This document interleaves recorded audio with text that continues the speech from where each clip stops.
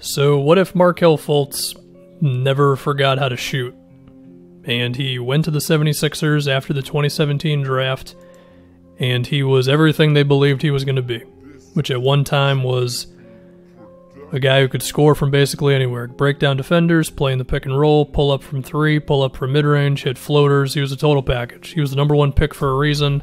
He showed signs of Kyrie Irving, Damian Lillard, that type of point guard, right? Well, first, just from a pure basketball standpoint, before we start projecting records and all that stuff, I feel like the Fultz-Ben Simmons two-man game could have been really interesting, because we have seen when Ben Simmons sets screens and does that type of stuff, he can be very effective, but I don't think the Sixers have had a ball handler good enough to really allow Simmons to do that on that level.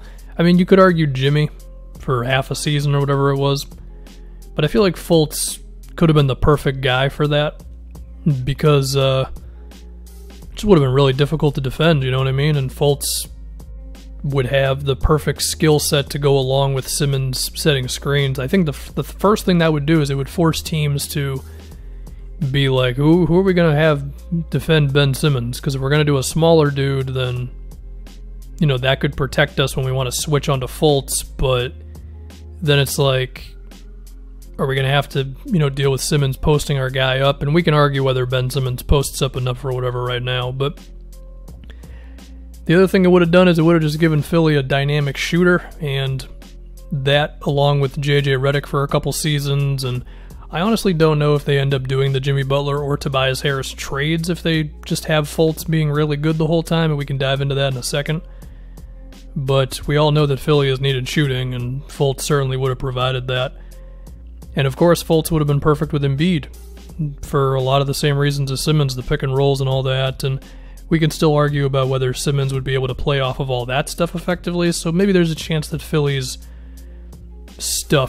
problems offensively occasionally would still pop up, but they certainly wouldn't pop up as much. When you throw a guy who would have been as talented and as versatile offensively as Fultz, then it certainly would have opened up more things. I think another thing about it is it would have made Philly really tough to deal with, because they could have staggered the minutes so much, you know, with Fultz and Simmons, Fultz and Embiid, whatever it would be, you know what I mean? So anyway, if we look at that 2018 season, what would Fultz have averaged with this Sixers team that won 52 games and lost to the Celtics in round 2? Maybe like 17 points or so. Because I just imagine it wouldn't have been a one-man show. You know, Embiid took 17 shots that year a game, Simmons took 12, and the other guys would have played off of it all, Saric, Covington, and all them. But it still wouldn't have been like Trae Young and with the Hawks, where everything runs through him.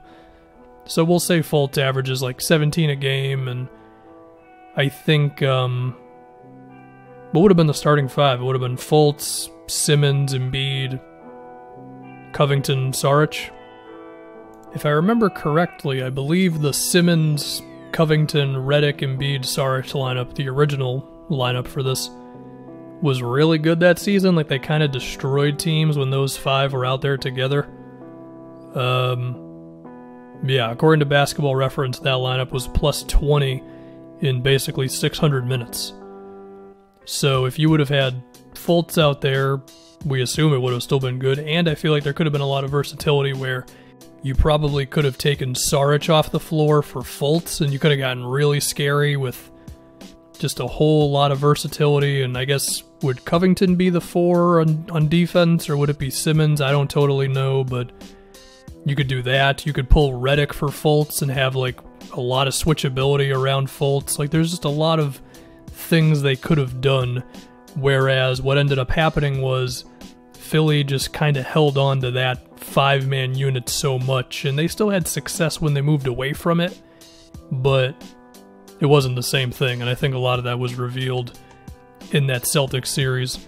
I do think they still would have beaten Miami in round 1. If we talk about that Celtics series, you know, the Celtics with no Kyrie, no Hayward, and Horford playing out of his mind. Tatum also averaging 24 a game in that series. Good lord, as a rookie. Do the Sixers win that series? I don't know, because I think the Embiid-Horford thing still kind of would have happened. I mean, Embiid did average 23, 14, and 4 in that series. It wasn't like he was killed by Horford, but we know what happened. You know, his usual unstoppable post play was knocked down to just pretty good, and the Celtics were able to attack him and space the floor out like crazy, and the Sixers had to move him on to, I think it was Marcus Morris, because they were just like, you're not effective defensively at all right now. And could Fultz have fixed all of that?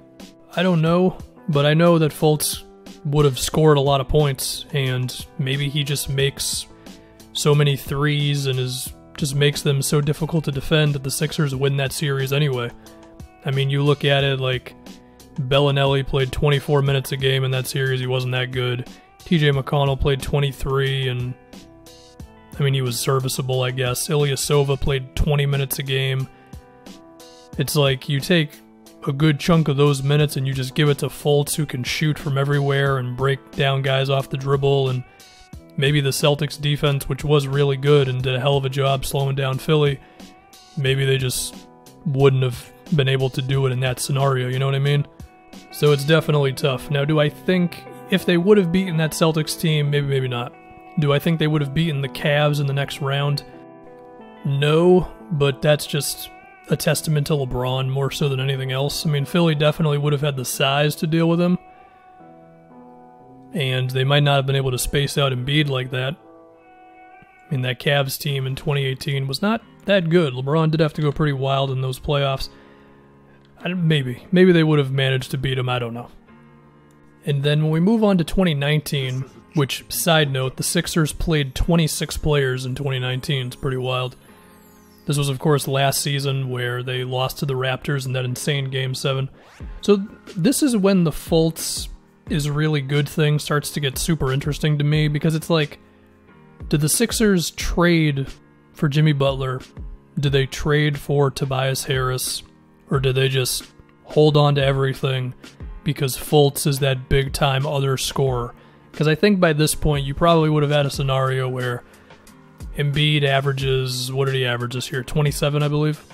Yeah, he averaged 27 points. Probably pretty similar with Fultz. Simmons would average about 16, 17, and I think Fultz would have averaged like 22 or so. Maybe 20, because 3 guys who shoot the ball a lot. You know, but it would have been offset by Covington and Saric and Redick not shooting as much, you know, playing off of all that. So I don't know, like, do they feel a need to trade for Jimmy Butler 10 games into the season or whatever it is, or are they just like, you know what, we're going to keep Covington and Saric and we just think our team makes sense? Now, could they have still made some sort of move around something, you know, whether it's solidified the bench a little bit, or is it looking to improve on the Covington or Saric positions? Maybe they get another 3-and-D guy. I really don't know what they would have decided to do. I mean, you could talk me into them still doing the Jimmy Butler trade, but it's difficult to imagine. Like, would they have really just been like, all right, Fultz, Simmons, Embiid, Jimmy, let's go? Don't know. Do not know. Now, would they have done the Tobias trade? Potentially. I mean, with the idea being, yeah, Tobias, another guy who would like to dribble the ball, but we think he can play off of the 3 guys we already have. It's very difficult to tell. I mean, that year, Philly, they were like so many different teams because, for one, Embiid played 64 games, so that already made it a little tough for them to really get super comfortable with each other. But then it's like they trade for Jimmy early in the year, and then they trade for Tobias later on in the year. And this was the season in which the Fultz thing really hit like kind of its peak of like, what do you do with this guy? If we can remember, there was that whole thing about, do they start Fultz, do they start Redick, and it was all just really awkward. And I feel like if they just would have went into this season being like, Fultz, you're playing next to Simmons and Embiid, everybody else you're playing off of that, could they have not had like an Orlando Magic, Shaq and Penny sort of situation, or KD, Russ and Harden situation where they win an insane amount of games while being really young? Maybe. They won 51 games that year. All this being said, do I think they would have beaten the Raptors in that Game 7? Well, that's a tough one because that Raptors team was great defensively and Jimmy Butler was really good. And they looked upon Jimmy to make plays in the fourth quarters and stuff, and I don't know if, if that same thing popped up, would they have had Fultz doing that?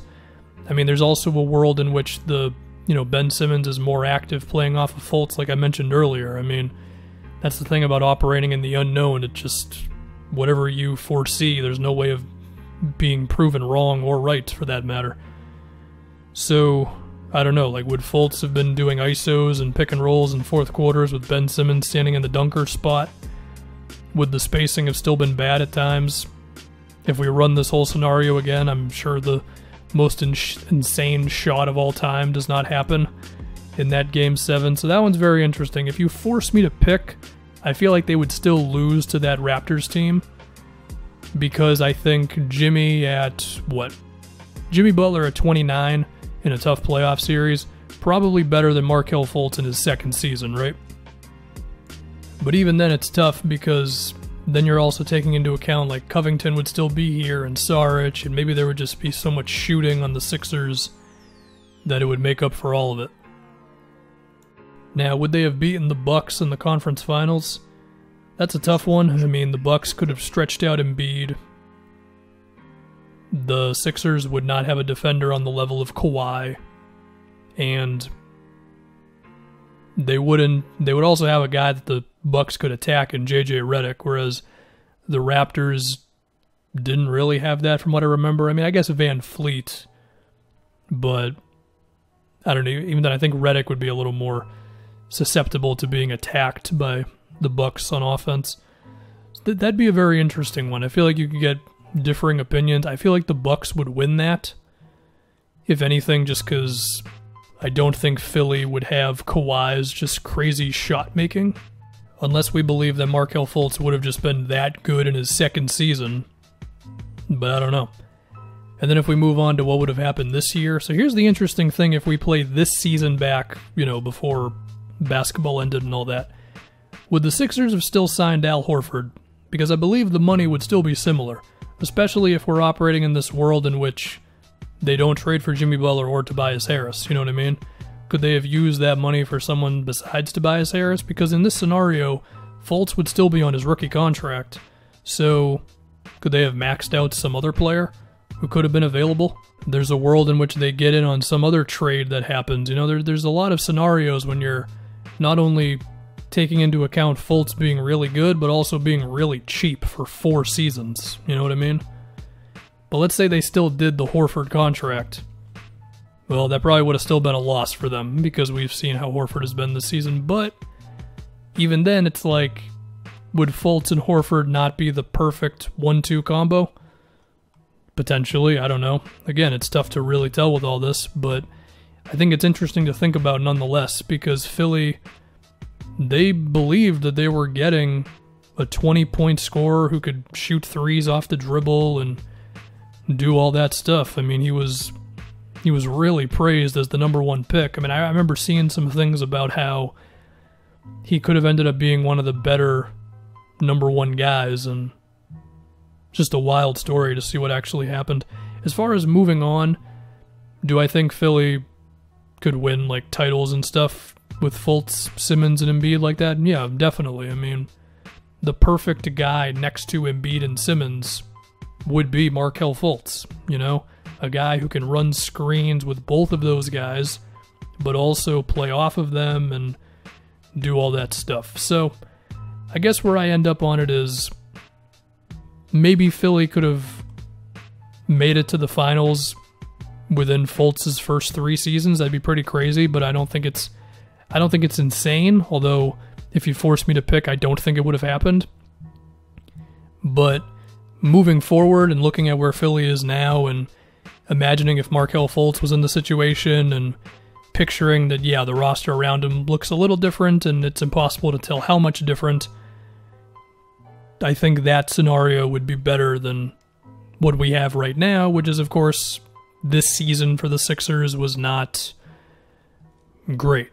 And even as I say all that, I'm still pretty scared because I believe my Celtics would be facing them in round 1 if we do get playoff basketball again. So that's what I got. Philly continues to be very interesting, and the Markelle Fultz situation was really fascinating, wild stuff that I assume one day we're going to get potentially more of a deep dive on, because I still feel like there's a cloud of uncertainty around the whole thing.